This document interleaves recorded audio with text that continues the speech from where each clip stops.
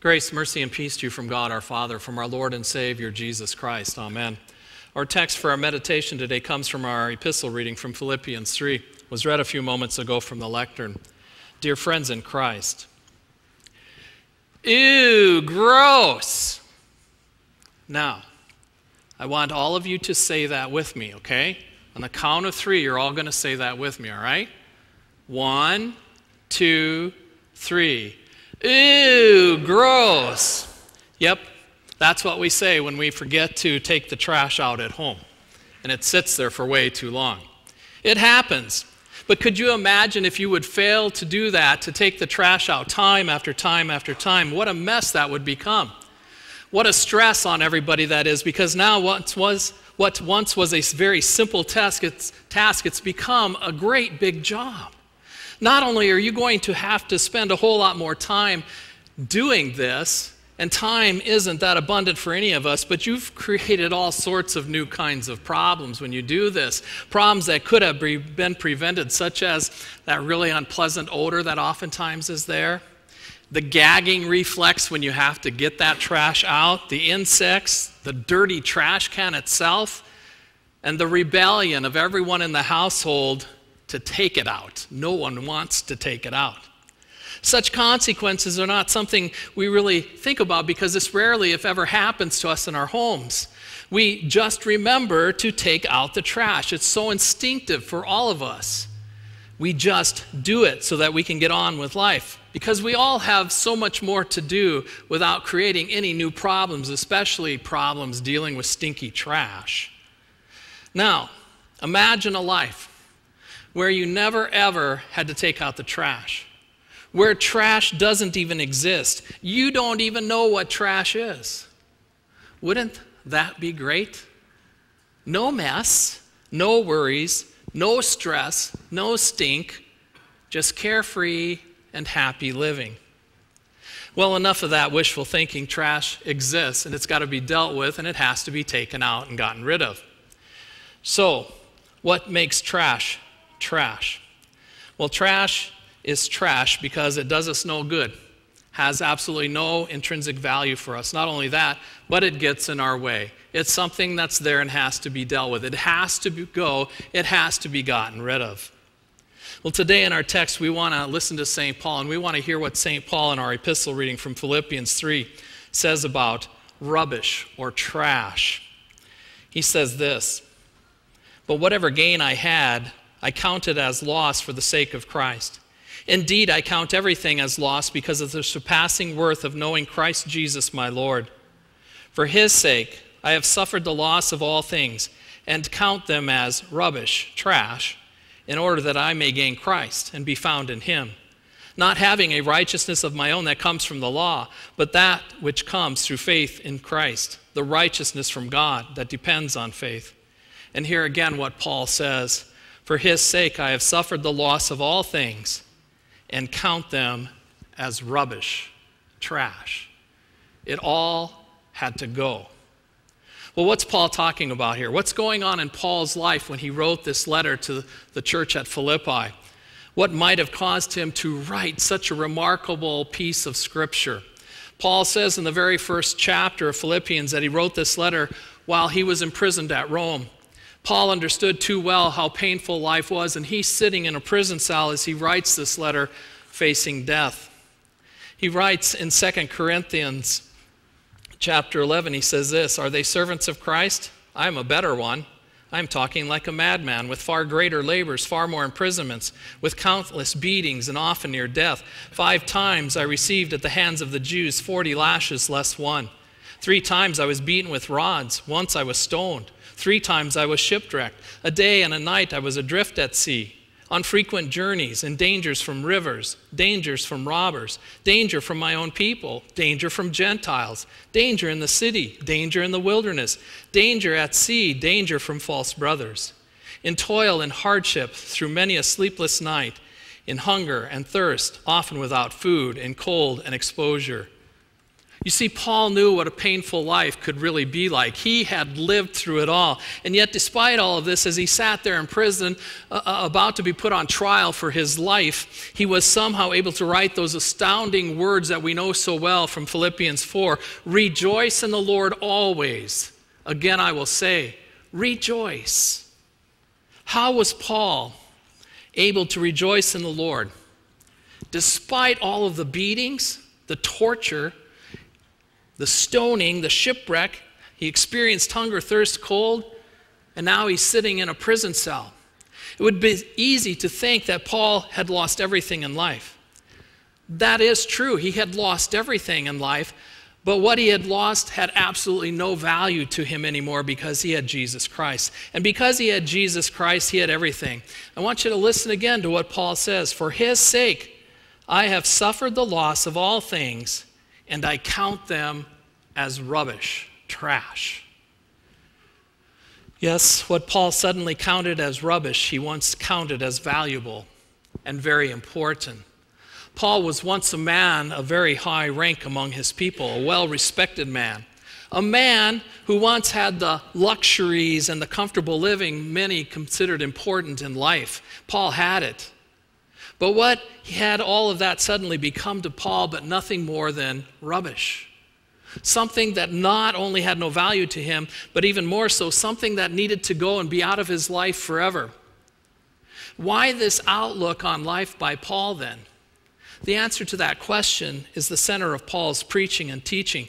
Paul put it this way in his words in verse 12, because Christ Jesus has made me his own. Because you see, Christ had claimed Paul as his own. Paul was blessed to know that nothing else in all of the world mattered. It was all rubbish. All he had lost in life, any comfortable living and luxury, was absolutely of no value whatsoever because he had a far greater something, and that was eternal life, a greater eternal value, life forever with Jesus in heaven. And as Paul went on to say, all that he had lost, which he describes as all things, was not only lost, but it was rubbish. It was trash. And it had to go. It had to be out of his life because it was only going to keep him from the everlasting gift, that inheritance of Jesus Christ, eternal life forever. Do you see what gave Paul strength?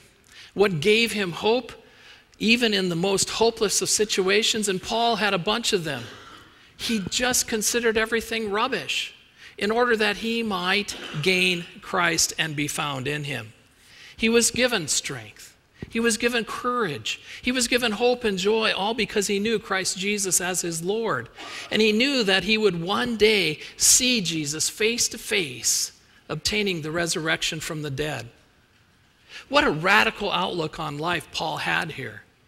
All because he was freed up and able to let go of everything and joyfully anticipate what was to come for him.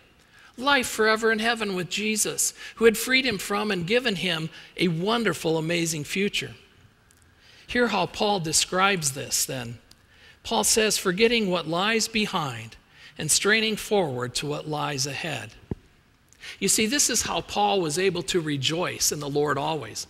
Paul was sure of what his future held. It was a perfect future when all the cares and struggles and stresses and rubbish and trash of this life would no longer mean anything to him at all and would not even be a part of his memory because he would be in heaven.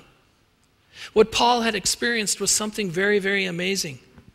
When Jesus comes into the rubbish and trash of our lives, all of the rubbish and trash goes away.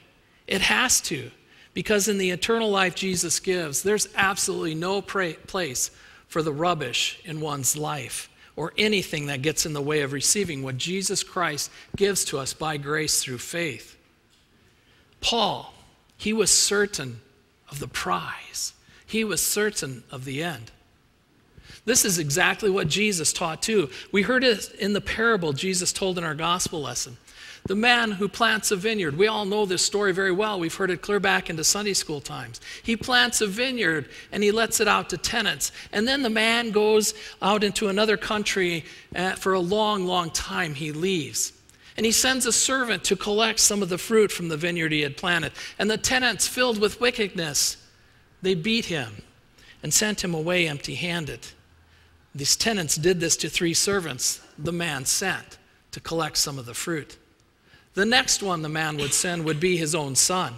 He thought perhaps maybe they'll respect my son since he is my son.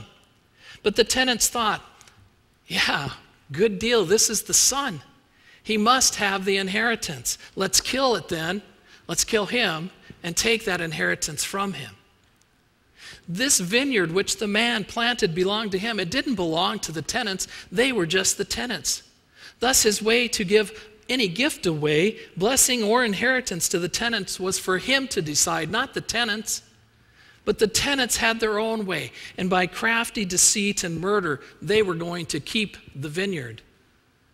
This is why Jesus told the parable, because you see there were many who were taking their future into their own hands. They were weighed down, if you will, burdened beyond all measure, burdened with the rubbish and trash of this world. Thus they had no hope of a blessed future. And what they needed right there in front of them stood Jesus, but they couldn't see him. In Jesus, they would have everything they could ever want or ever need. At the same time, he was the one who would clear their lives of all of that rubbish, of all of that trash that kept them from receiving him. You see, our Heavenly Father desires for all to have what he has to give them, forgiveness of sins and eternal life forever in heaven. This is exactly why Paul rejoiced, because Jesus had given himself to Paul. Jesus had made Paul his own. That is all Paul needed. No matter what he had lost in this life, that was all Paul needed. Paul was sure because Jesus controlled and commanded his life and where it would finally end up, and that would be eternal life with him in heaven. In that way, we may rejoice with full heart, mind, body, and soul, friends. We are free from any of the rubbish and trash that we could ever have out there or could ever have carried to Jesus Christ. He's freed us from the former way of life. He's gotten rid of all of that for us, and he continues to free us from that way of life each and every day that we're connected to him. You see, there's nothing that we can take to him to use to win his approval or his blessing.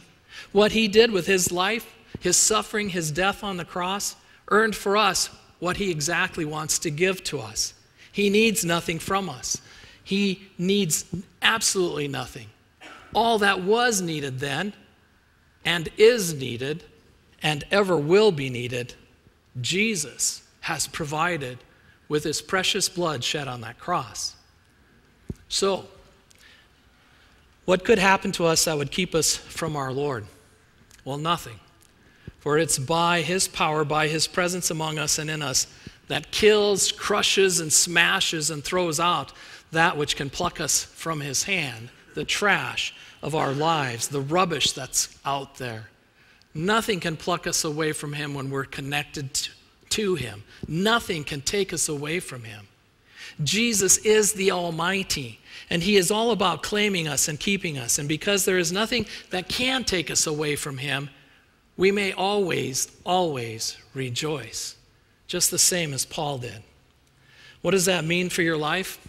Well, I leave you with the words of Paul found in Philippians 4. Rejoice in the Lord always. Again, I will say, rejoice. Let your reasonableness be made known to everyone. The Lord is at hand. Do not be anxious about anything, but in everything by prayer and supplication with thanksgiving let your requests be made known to God. And the peace of God, which surpasses all understanding, will guard your hearts and your minds in Christ Jesus. No more rubbish or trash. Only Jesus. Amen.